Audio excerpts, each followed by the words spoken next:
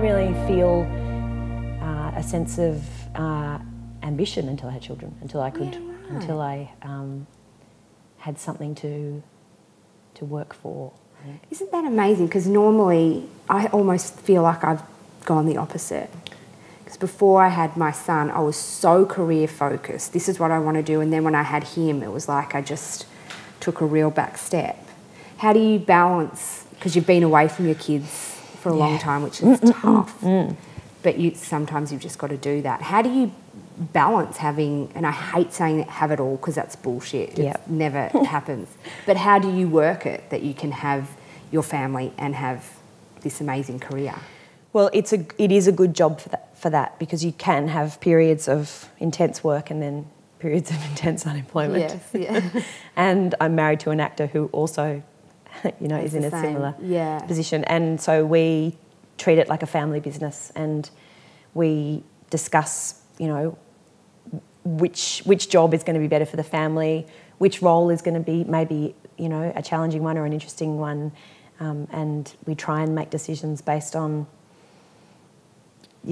what's best for the kids, probably first. But yeah, I think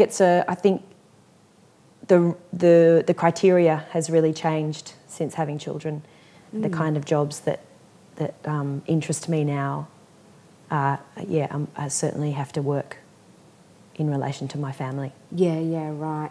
Has having your kids, you've got 3 children, has that inspired you and motivated you more to go down there, writing and doing film clips, doing things like that for children? Yeah, I think I definitely think it has. Even although my youngest son is not interested at all in my music. Really? Not at all. So if we put it on, what's he like? Get it off. I'm sick of you. I hear you enough all day anyway. No, I don't put it. I don't put it on. Whereas I think I had it on a lot with the other two because I'd be listening to, track. I'd be working out track listings or listening to mixes. So I'd have it on in the car a lot in order to, to get it ready. But I haven't made an album for a while now, so it hasn't been on in the car.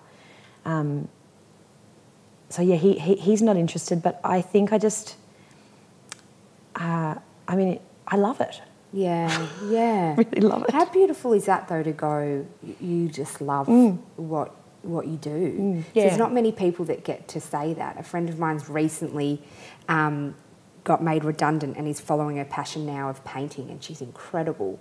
But she said, I thought it was normal to hate your job. And when she said that, I'm like, that is so sad and so, so the case for so many people. Yeah, it really is. But it doesn't have to be, No, it doesn't have to be, but it's very hard and it's pretty scary to go out there and to go for what you want. And I do feel very... I spent my childhood with adults, but all of those adults were doing what they loved to do, every single one of them. How funny you spent your childhood with adults and now as an adult you're spending all your time with kids. Maybe you're making up for that lost time. That's hilarious.